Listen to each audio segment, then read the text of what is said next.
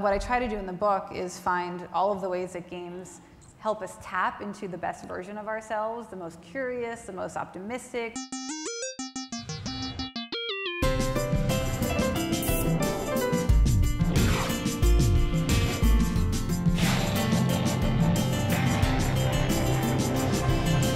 People who tour these galleries often say, wow, I had no idea. Many think computing is about scientists, engineers, and mathematicians. But if you've ever texted, emailed, shopped online, or played a video game, you know computing is about you.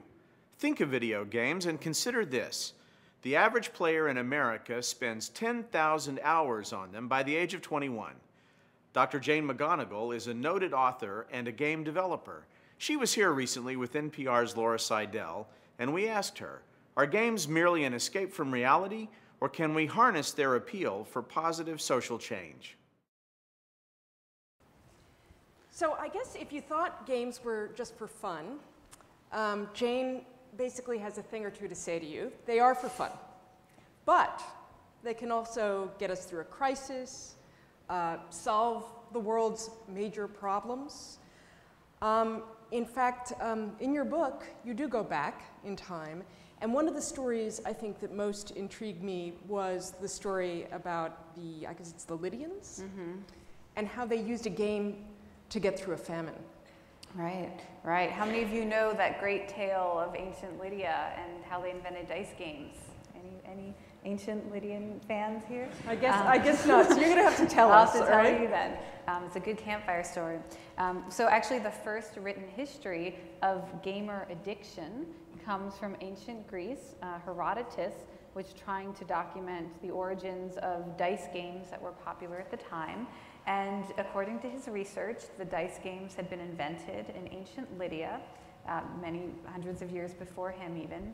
And they had been invented by the king of Lydia and his team of problem solvers to help the kingdom overcome a famine. They had an ongoing famine. People were suffering. They needed some way to ease the suffering. So they invented these dice games, and they had the whole kingdom play dice games on one day, and then they would eat on the next, and then they would play the dice games and get so immersed in the dice games that they would forget to eat, essentially, and that they were able to space out the food for 18 years this way and survive the famine, which was very striking to me because it shows, first of all, that games have always been able to immerse us in a way that we forget reality, even without the special effects and the 3D immersion, but also that we could play games as a society in order to deal with real problems.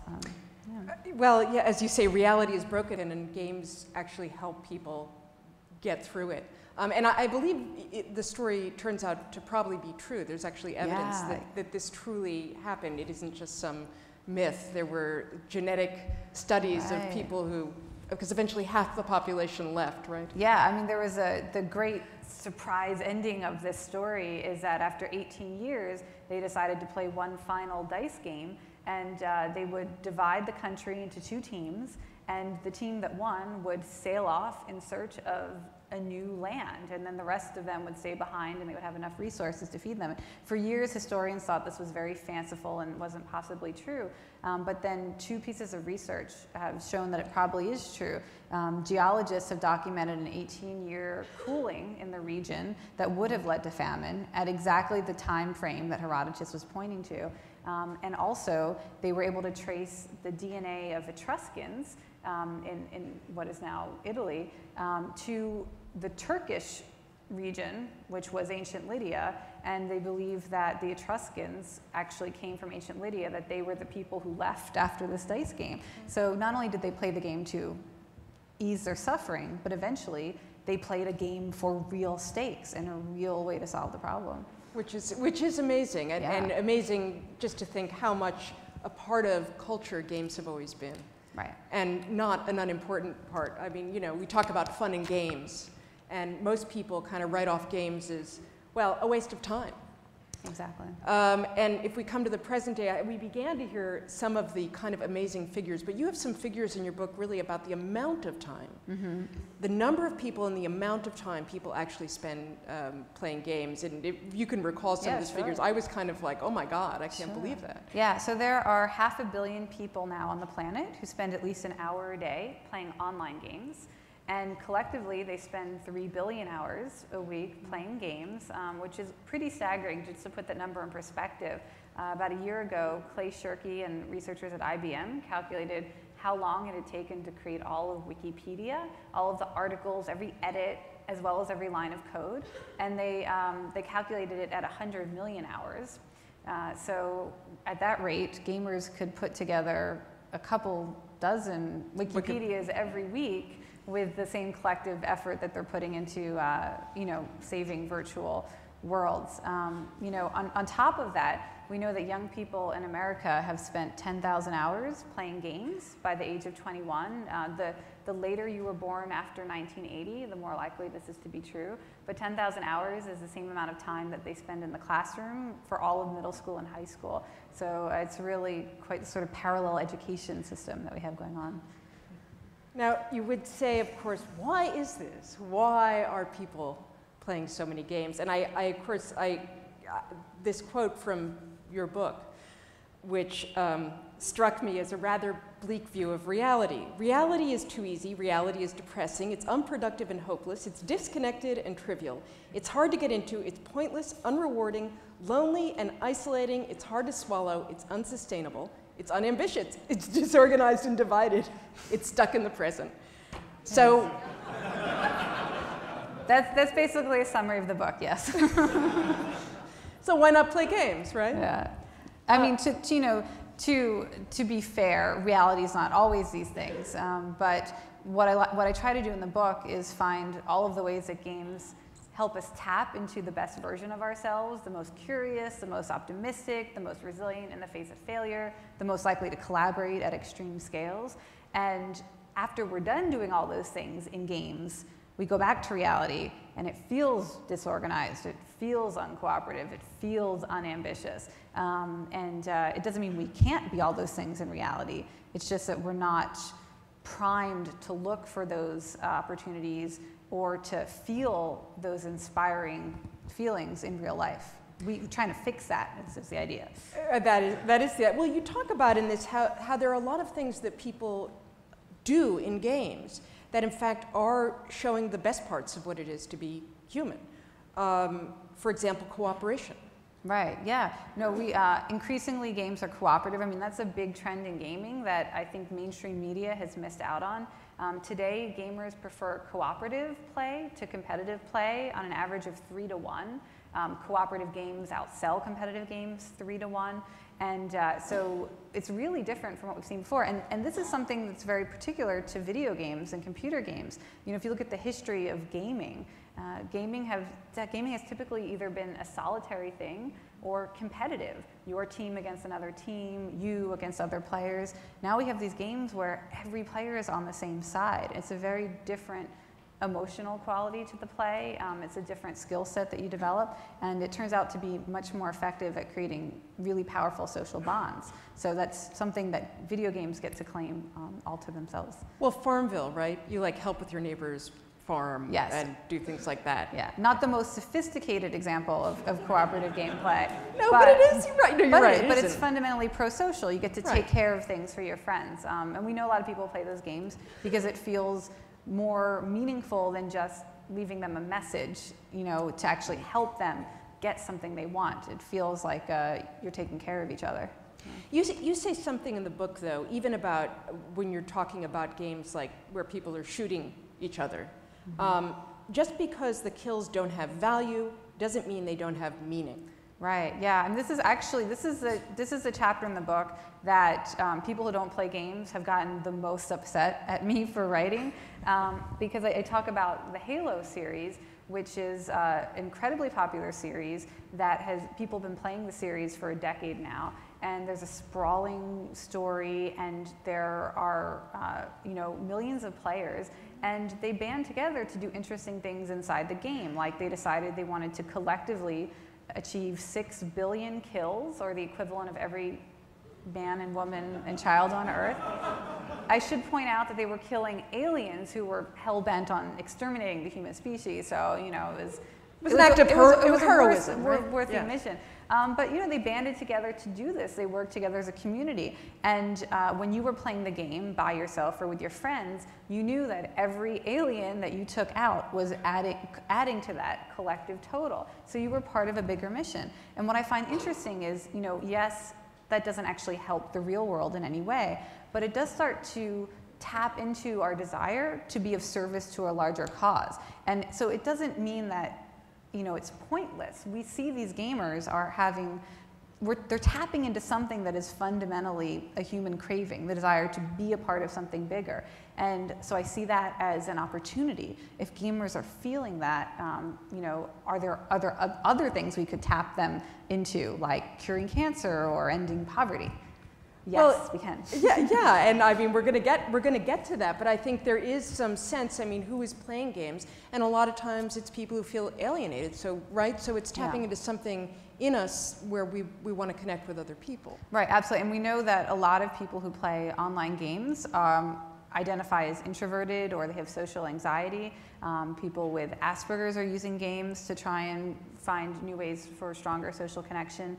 And the research is starting to come out that these games serve as a kind of gateway or springboard that you can start to associate within your brain positive rewards of gaming with social interaction. So for somebody who's not normally motivated by social engagement, they become motivated by social engagement even when they're not playing the games. So it's actually a way to help people become more social in real life, not just in the games. I mean, I found this part really interesting, the idea of just looking into, really carefully looking into the things that a game might bring out in you. And I believe you, at one point you said that people who learn how to share, kids who do cooperative games, are actually more cooperative in the real world. Right, yeah, there have been a number of studies all over the world actually, from Holland to Malaysia, Japan, and the US, looking at if you get kids playing what they call pro-social games, which is where you have to help other characters, like Super Mario Sunshine. You land on an island, it's been polluted, and there's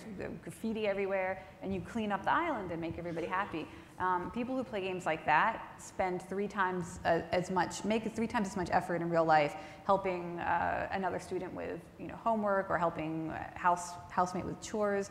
And so they're still trying to unpack why that is, but they believe it's this sort of cognitive model that you develop a radar where you're looking for opportunities to help, because when you're in the game, you're like, where can I help? Who can I help? Where can I help? And that cognitive framework seems to go into real life. Yeah, which is, I mean, I guess there's some sense to that. If this is in a game, there are rules, you're in this world, you're kind of learning the rules, so why not take those rules elsewhere? Yeah. And I guess if a game is Grand Theft Auto, which is what I think a lot of people think of, you know, that doesn't sound very good. But, no, well, I'm glad you mentioned that, because it's worth mentioning. You know, when you talk about that, you immediately, I'm sure many of you thought, well, if the good carries over into real life, doesn't the negative? And it's worth pointing out that they have found a couple of real negative effects of games, and people research this for a lot, and they know that aggressive driving games can make you drive more aggressively in real life. Violent games do not make you more violent in real life, but it can desensitize you to media expressions of violence or violence elsewhere. Now, but what's interesting about that is it turns out that can be a benefit to some people. So soldiers who play 3 to 4 hours of violent video games like Call of Duty or Halo have incredibly low rates of nightmares, post-traumatic stress disorder, anxiety, suicide attempts. I've actually worked with the Army's mental health assessment team to try and figure out why this is. And there's new research to suggest that by being desensitized to impressions of violence, they're able to not internalize the violence that they're around, and that they can take the feelings of optimism and control in the game environment and use that to offset how out of control they feel in the field. So it turns out to be very helpful to desensitize some people to violence, but you wouldn't necessarily want your kids to be desensitized. Well, that's home. The problem, I think. You know, those sorts of games, I think, make people very nervous. Yeah. But you're talking about games in a different way in the book, and I think you do a good job of laying out the potential that you see in so many of these games. You were talking about bringing things in the real world, and among the games that you mentioned that I was most intrigued by was Chore Wars. Yeah, any Chore War players in the house? This is I'm ready to join up on this one. I see one, good. This is one for everyone of all ages, right? It's a game you play at your home. You go onto a website and you create your party, which is whoever you live with. And then you and your roommates, your family, your household, you create a series of quests that correspond with real chores, like taking out the trash or cleaning the toilet. And then for the most hated chores that nobody ever wants to do, they're worth the most experience points, and they have the highest probability of finding virtual loot. When you do the real chore in real life, you log in, you claim the XP, and you see if you got any loot. And you play this for a weekend or a week or a month, and at the end of it, you can see who's gotten the most XP and the most loot and trade it in for different things. Like my husband and I might use it to decide what to cook for dinner or what DVD to watch. So you get your favorite tonight because you did the nastiest I have chores? the most XP. I'll cash in, 100 gold coins or whatever. But what's really cool, I mean, the testimonials to this game are great because women are saying, my husband cleaned the toaster and I almost fell over, like in shock. My kids were racing to like make their beds first thing in the morning. We had an incident where I had to hide the toilet brush from my husband because he was threatening to overtake me, and that's great. And so the good thing about this game, it's silly, but it's amazing how it cuts out tension in the household. Instead of having to nag your kids or get into arguments about who's done what, people just do it on their own. So it's a very simple solution to use what motivates us about games to improve our daily lives. Well, that's the thing. I mean, so often certain things are so serious. And the thing about playing a game is you think, oh, it's fun and games, right? So it's taking, I think part of the point you're trying to make in the book is that it's taking that sense of fun and trying to bring it to something like a chore. And then we move forward into more complex problems that you could take these skills to do. I mean, for example, one game you mention in the book is World Without Oil, which was, I guess, a public television experiment. And this is an interesting game, and here's where you sort of use some of the basic components of a game to take on a major world problem. And actually, the creator of World Without Oil is here tonight, I believe. Ken Eklund, are you here? You should raise your hand right over there. Everybody bombard him at the end of this talk with questions about amazing games that can change the world, because he's made quite a few. World Without Oil was an online collaborative simulation of a peak oil scenario. So what happens if global output of oil can no longer keep up with global demand? So we created this fictional scenario where the United States was particularly hit hard. You would sign up to play and tell us where you live, and we would give you real-time updates on the scenario based on where you live with this little alternate reality dashboard, and you could see how your economy was being affected, whether you were getting food delivered, could the trucks bring the food, could the buses get the kids to school, and we would ask you to make real-life choices as if the scenario were true. So if you couldn't get gas in the scenario to fill up your car, how are you going to get to work? To actually try to get to work in a different way. If the food wasn't being delivered from more than 10 miles away, could you make dinner with just locally available food? And then they would document this with blog posts and videos and photo essays. So we had just under 2,000 people spend their 6 weeks living in this fictional crisis. And at the end of it, they'd created thousands of guidelines for how to survive if we actually were in a peak oil scenario. Everything about, what kind of sermon would you deliver at church on Sunday? If you were trying to take a hot girl out for a Saturday night date, how would you do that? And what was great, really fascinating, was a year later in the United States, after we first ran the game, we had a real gas crisis. Prices in reality hit our fictional prices in the game. Well, actually, I believe the game, we were talking earlier, the game actually starts with a sort of fake news thing. Gas prices just hit $4 a gallon. Yeah, yeah. Right? And then they did. It seemed crazy at the time, yeah. At the time, that seemed like a lot. So, yeah, and so then we were able to hear from players about how they still had the habits in place from the simulation, or that they had these strategies ready that they were able to share with their neighbors and their friends and family.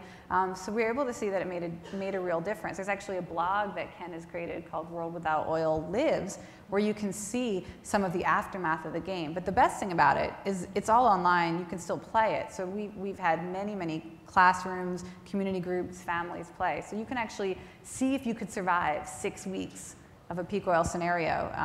It's fun, it's hard, but it's worthwhile. Well, some of the solutions people came up with too were things like, you know, wearing a solar headband that would charge your iPod. So, you know, and there was even one that had to do with NASCAR, I think. You know, yeah, well, of course, NASCAR fans were very concerned about peak oil because it would be detrimental. So they were looking into alternative vehicle racing as a potential hobby, and that was great. No, but see, you're laughing, and this is. But it really happened. It really, and it is a real crisis. And this is, I think, part of what's very engaging about what you're saying is that you're bringing people into a game. And actually, you have a great definition of a game, the way you phrase it in the book, which is games are unnecessary obstacles that we volunteer to tackle. Yeah, I mean, golf is the best example because, right? Clearly, maybe I don't even need to explain. Audience, but you right? know, in golf you have a goal, which is to get a little ball in a little hole. And if it weren't a game, the way you would approach this goal would be to pick up the ball and put it in the hole. But because it's a game, you agree to stand really far away and use a stick. So that's what taps into our curiosity and our creativity and our optimism and our desire to get good at something that we're bad at. And that's what we did with World Without Oil. I mean, obviously it's not an unnecessary obstacle to consume less oil. It's real. But we were able to frame it in a way, 6-week survival challenge. Could you do it? That we could make it feel like an unnecessary obstacle and tap into their curiosity. Yeah. Yeah, which I mean, you talk about these things, and even, you know, I think being in the news business, right, and you're taking on something serious, and there's that serious tone, and I think so often that sort of turns people off, actually, of dealing with real problems. Right, yeah, I mean, that's the one thing we know about games, is if we can get you to undertake the challenge out of your own interest and self-motivation, that you will enter the state of positive stress, or eustress, where you're more motivated, you're more resilient in the face of failure, you're more likely to ask others for help, and you become more likable to others because you're energized and optimistic, so they're actually more likely to help you when you ask for it. And so this is kind of an optimal state of human being, and when you're in this optimal state, in games, you know, you all know you can stay at the game for hours and hours, even if you're just failing and failing and failing. It turns out most gamers spend 80% of their time failing, which is really fascinating. If you were to compare that with real life, most of us don't have that stamina to keep going 80% of the time failing. So anyway, we're trying to bring that positive stress and that stamina that we get from unnecessary obstacles to real life. Yeah, I think you call it fun failure. Yeah, failure's fun in games because you learn from failure safely. And you know, I'd love to mention an example from the real world, because a lot of times when I talk about fun failure in games, people say, well, this is absurd because in real life there are consequences to failure, and it's only fun to fail in games because there's no consequences. But what we're learning from game design is that maybe we could make fewer consequences for failure in the real world and have better results. So there's a school in New York City called Quest to Learn that the whole curriculum has been co-designed by game designers. It doesn't mean that they're playing games all day. It means that the way tests are designed or the way that courses are structured is like a game. And one of the things that they've implemented is a test-taking policy where if you don't like your grade, you can take the test again. And you can decide when you are satisfied with your grade. This is how we play games. I keep taking the quest or redoing the level until I'm happy with my performance. It turns out that kids actually learn better this way. In fact, there's a lot of scientific research from the past couple years showing that we learn more by taking tests than we do by studying, because the test makes us actually examine what we don't know and see what our performance really is.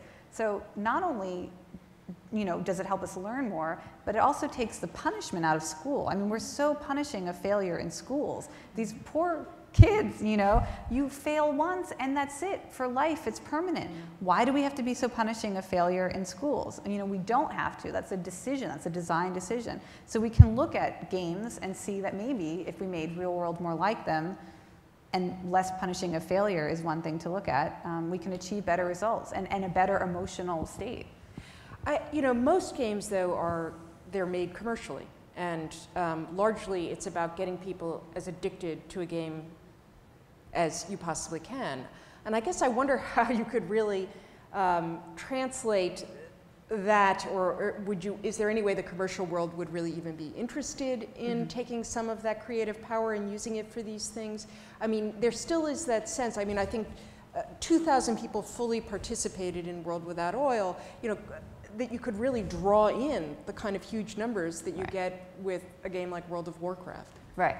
So there are a couple of things. I mean, one is we are seeing the commercial game industry start to get interested in this space. One of my favorite serious games from the past year was done at the University of Washington with scientists, but they also recruited some of Halo's game designers and engineers to work on the game. So they had some of the greatest game designers working with scientists to make a game that would help gamers cure cancer or work towards curing cancer by folding protein in a virtual environment. Turns out that gamers are really good at folding proteins in novel ways that could be used to create medicines for things like Alzheimer's and cancer. They're better than most scientists who have training in it, and they're better than supercomputers who have algorithms to fold proteins. In fact, they published a paper in Nature Journal this year listing 57,000 gamers as co-authors for this paper on curing cancer. So there you see people from within the industry joining forces. Now 57,000, still not 13 million, right. But you know, we don't really need everybody who plays commercial video games to play these problem-solving games. 57,000 people working on curing cancer who'd never done it before. That's a huge leap forward. Well, I know, actually I think I did a story a while back about how epidemiologists also found that virtual worlds and games were a great place to really understand how people were going to respond if there was an epidemic. Right. Yeah, we just had at the Game Developers Conference last week that researcher presented some of her work. Yeah, yeah, because she was saying that scientists have a hard time of predicting how people will act in reality in a crisis, and that you can put them in a game world and get really surprised. So they had a pandemic in World of Warcraft that was killing your avatar virtually instantly and leaving lasting damage. And they thought most people would be smart enough to stay away from the pandemic sites, but in fact people were curious and going to see what was going on. And they realized that they didn't have this in any of their models. The CDC doesn't have a model for curious gawkers who want to see what's going on. But you can imagine, of course, that this would in fact happen. So they've now since changed the real models they use to study contagious diseases to include this social propensity to gawk at the news. So, you know, people are probably curious at this point too. How did a girl like you get so interested in games? Yeah. I was a geek growing up. I'm part of computer history. I had a Commodore 64 when I was 10 years old. Yeah, best computer ever, right? So I programmed my first game when I was 10 in basic language, which is awesome. I mean, can I use this opportunity to describe my awesome first game I ever made? Because nobody's ever played it. Here they are. You've got to. They're not leaving. They're still here. Only my mom and sister have played this game, so really marvel at how special it is that you will now know how it works.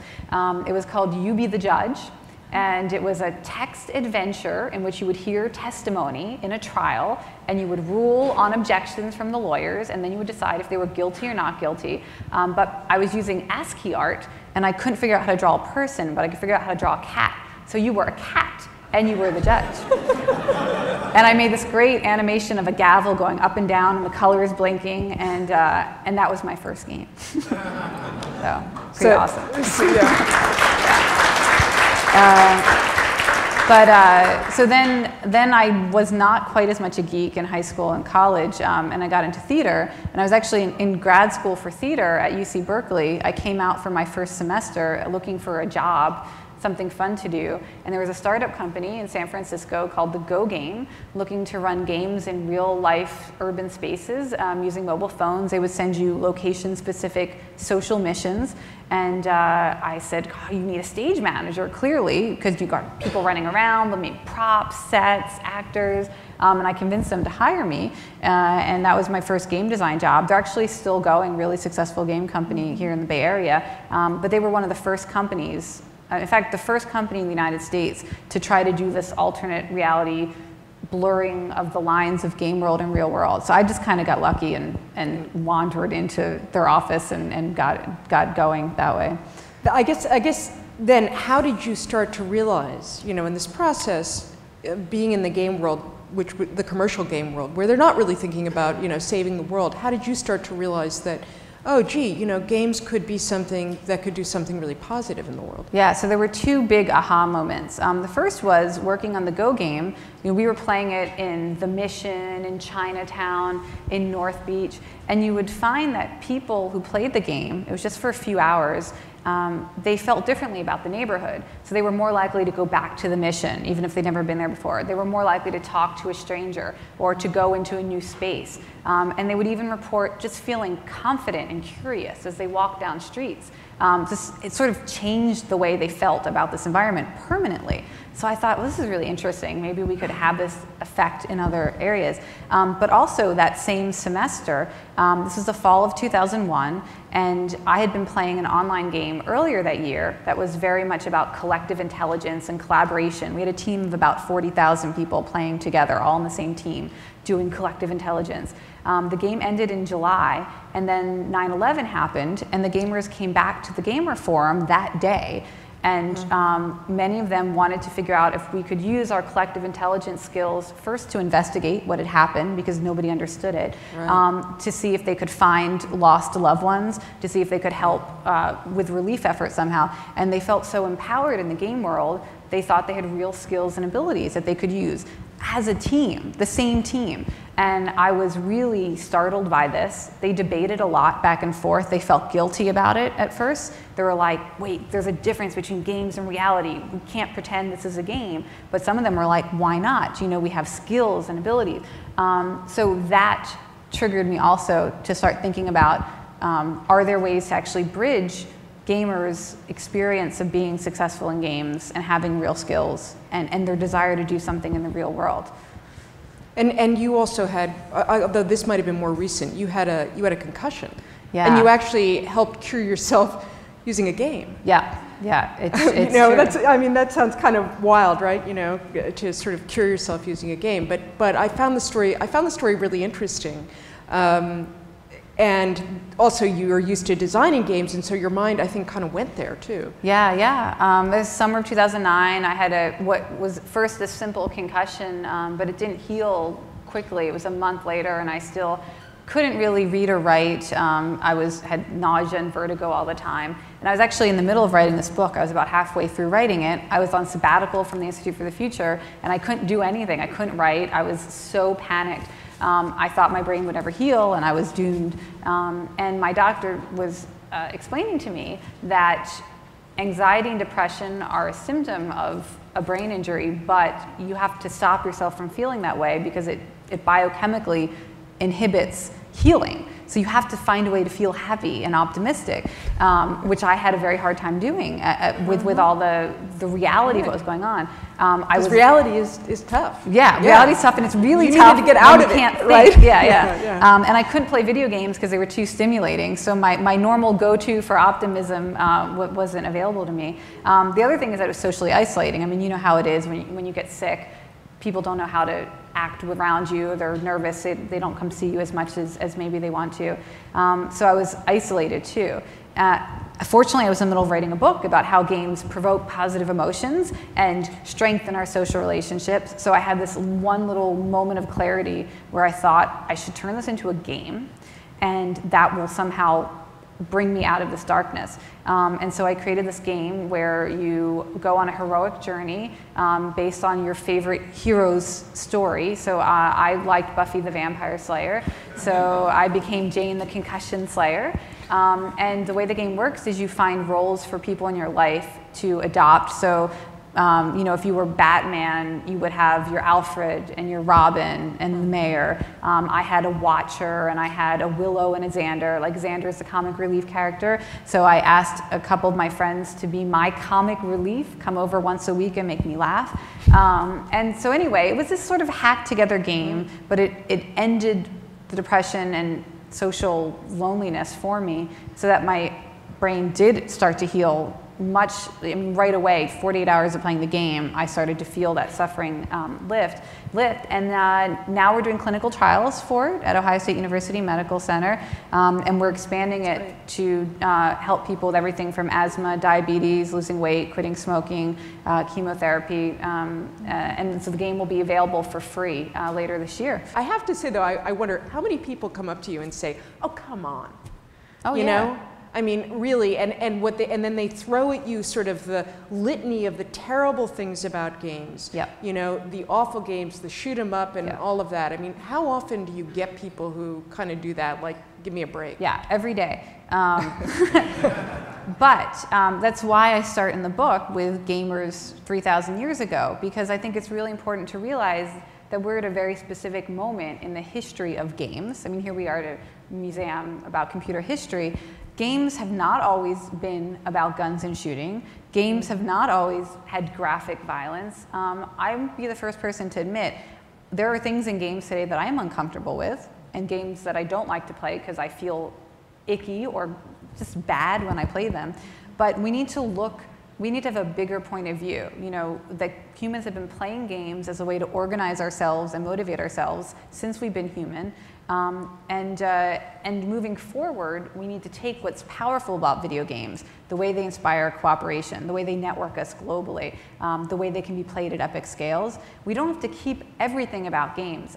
Nothing would make me happier if 20 years from now, you know, shooter games are like kind of archaic the way Pong is. You know, that would actually make me happy. So what I try to tell people who say, "Come on, you know, this is crazy," is just think more broadly about games. It's not just about the latest game that sold, you know, a lot of copies. And of course, if you think about film, there are some films that are shoot 'em up films, and there are films that are profound and deep and make you reflect on life. Oh yeah, So- and think about what all the early films were. They were train crashes, they were elephants getting electrocuted, they were naked ladies dancing. I mean, that's not indicative of where the film genre went. So, I mean, Well, it might it's be, part maybe of it is, maybe it is.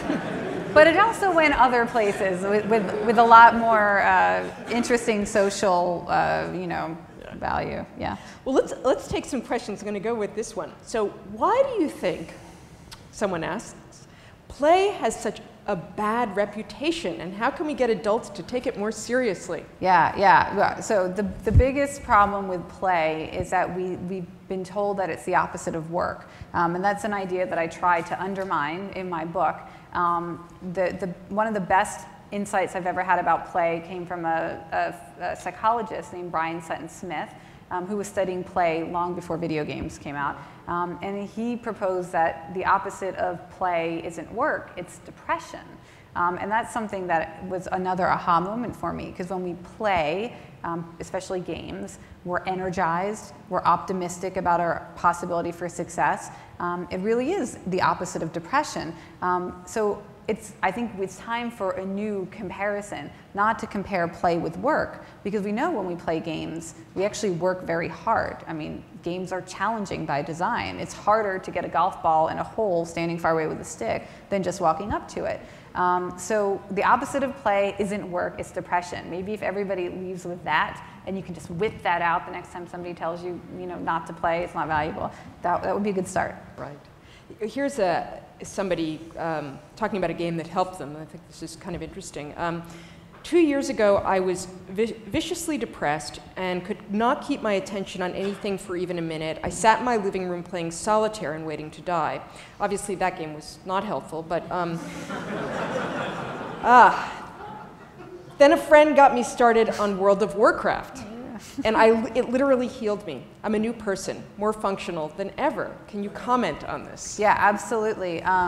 So we know that many people who play MMOs are self-treating for depression and anxiety. It's something that's been tracked for a while now. Or people thought originally that there was a correlation between the games causing depression, but it looks now more that it's like self-treatment.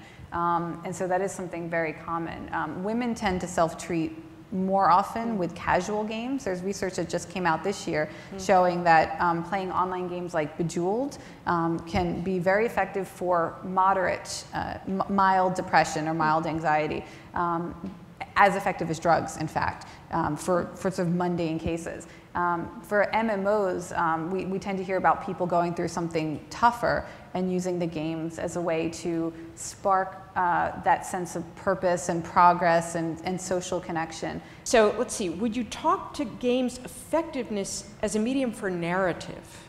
Yeah, I mean, games are an amazing medium for narrative. You know, increasingly we know that games are packed with actual text. I mean, there's a game, Dragon Age, that came out that had 8 to 9 novels worth of narrative written in it. It's amazing. It's truly amazing. And we know that the kind of stories that people are telling, they often do have this heroic sense, which is, we love hero stories. We love the heroic journey. It's something that's intrinsic to human nature. But in games, you get to be a part of that journey, right? So it's like hearing this great legend, but then you become the legend. So we do see that these stories have they can really stay with you. And even one of my favorite video games, I oddly think about when I'm working out for no reason. I mean, here's the strangest thing you'll hear all day. Has anybody played the game Portal? Right. I think there's a theme song at the end of Portal. I'm still alive. And when I'm working out, I think about how I survived that game, and I'm going to survive this workout, and I sing the song in my head, and sometimes out loud. But it's because the narrative in that game was so compelling. Both social and competitive games create social networks, most commonly in the form of friends lists. How well do these networks transition out of the virtual and into helping in real issues? Yeah, so people are just starting to look at the impact of the genre of social games on real-life social relationships. And there was a significant study published in the last couple months looking at whether social gameplay leads to any more significant social interaction. Do you talk to people more if you've played a game with them? Does it change how you feel about them? And so far, it's very mixed results. They found that people do report feeling more connected with people that they play, and that there's a very modest uptick in interacting with them outside of the game as well. But nothing super dramatic yet. But of course, social games today aren't really that social. And so social game developers are now trying to figure out how can we make social games really feel like you're actually being social or actually require you to be social. Here's a good question. Who is supposed to pay for these games that change the world?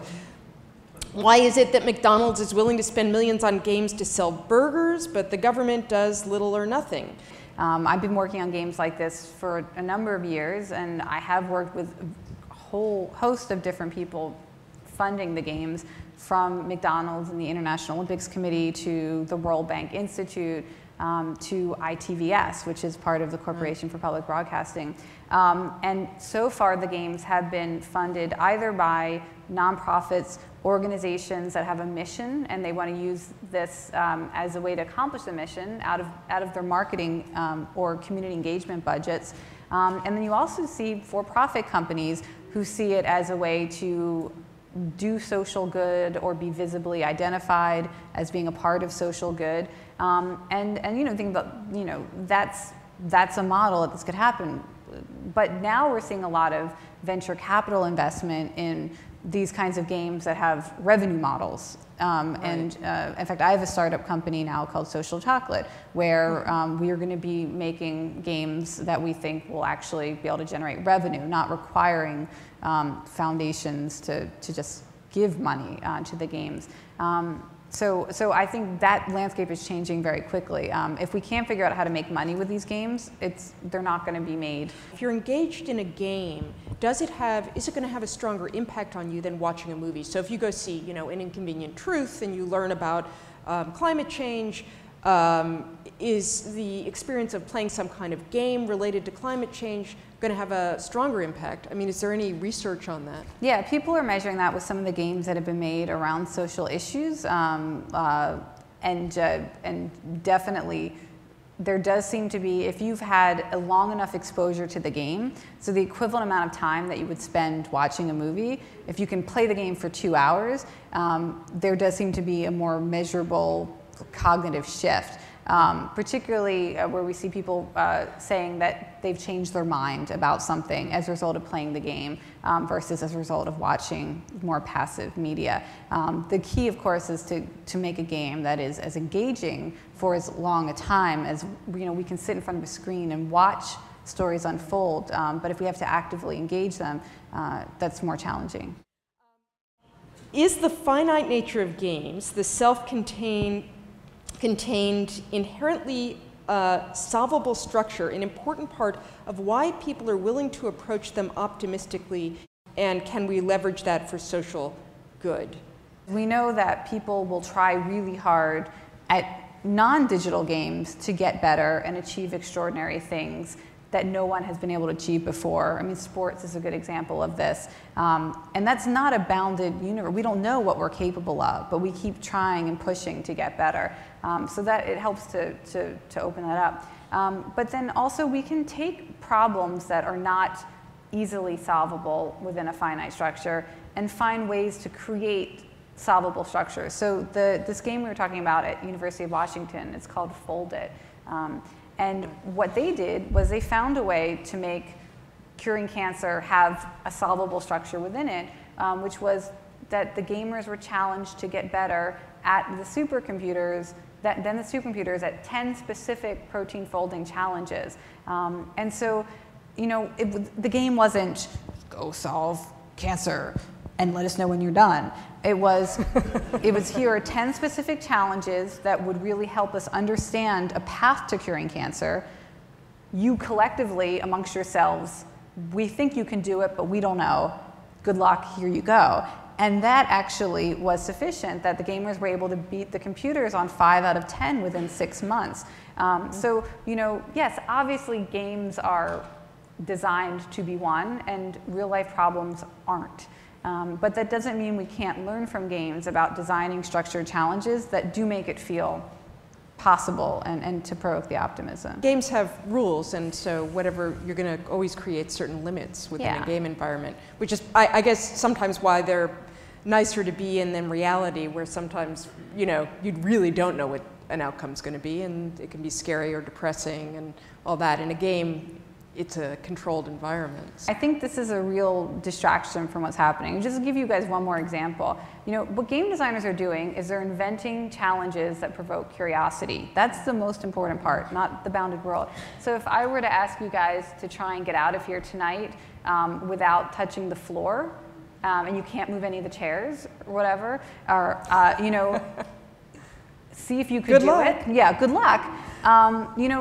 You guys would do some pretty amazing things to make that happen if you were committed to figuring out if you could do it.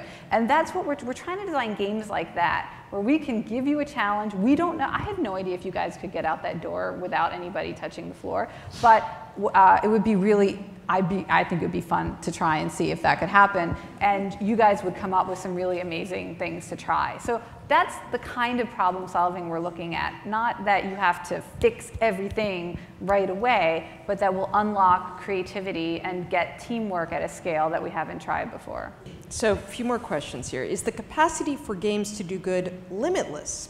Or are there limits to how much exposure people's society should have to playing games? Yeah. Is it limitless? I mean, probably not. We'll start there. I'm sure there are limits. I mean, I don't think we've hit the limits. I don't think we're near the limits. My dream that I say is, right now we're spending 3 billion hours a week playing games. I'd like to see that up to 21 billion hours a week. And the way you get that math is to have 3 billion people playing for an hour a day. So I think it would be a great goal to get half the planet on the internet. That would be the first thing that you'd have to do, and that would be awesome just to get that done. And an hour a day, which gamers today spend between 10 and 16 hours a week already. So this is actually a reduction in game time in a way. But I think the key is to play just enough to provoke these positive emotions, to strengthen the relationships, and to prime us to solve really hard problems. Well, it really does seem like it's very early days for computer and digital games. I mean, this, you know, we really have no idea how far this can go. And as technology is developing at the speed with which it's developing and things get faster, the internet gets faster. So for the moment, it may be temporarily seem limitless. Yeah, but it's something fun to imagine. I mean, we know what games look like with the number of people on the internet today. We have 110 million people playing Cityville. That's the largest number of people who've ever played the same game at the same time. And just imagine what that could be like if we had 1 billion people playing the same game at the same time. It's just, you start to, we don't know what that would be like. We have no idea what it would be like to have that many people playing the same game. I wanted to end by letting you do a little bit of a reading from the book. Yeah, so here I'm gonna ruin the surprise twist ending. I hope you guys have already read the book. Right, you're gonna hear the end of the plot, so if you don't wanna know. Shocker. Okay, so the book is called Reality is Broken, but the conclusion is called Reality is Better. Sorry to spoil that ending.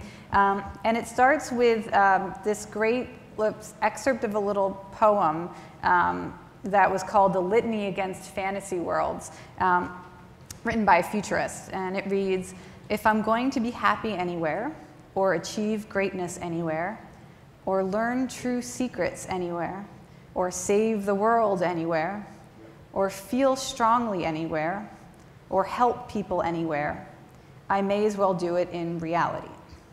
So that's sort of where the book ends up, thinking that we can do all these things in reality.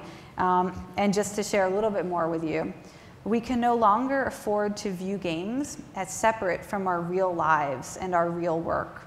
It is not only a waste of the potential of games to do real good, it is simply untrue.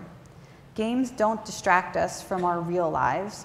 They fill our real lives with positive emotions, positive activity, positive experiences, and positive strengths. Games aren't leading us to the downfall of human civilization. They're leading us to its reinvention. The great challenge for us today, and for the remainder of the century, is to integrate games more closely into our everyday lives and to embrace them as a platform for collaborating on our most important planetary efforts. If we commit to harnessing the power of games for real happiness and real change, then a better reality is more than possible. It is likely.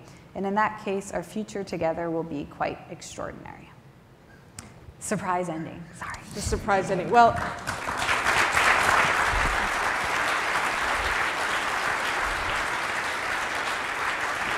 there's the book. Jane McGonigal, Reality is Broken. And I guess I want to say, Jane, it's been fun.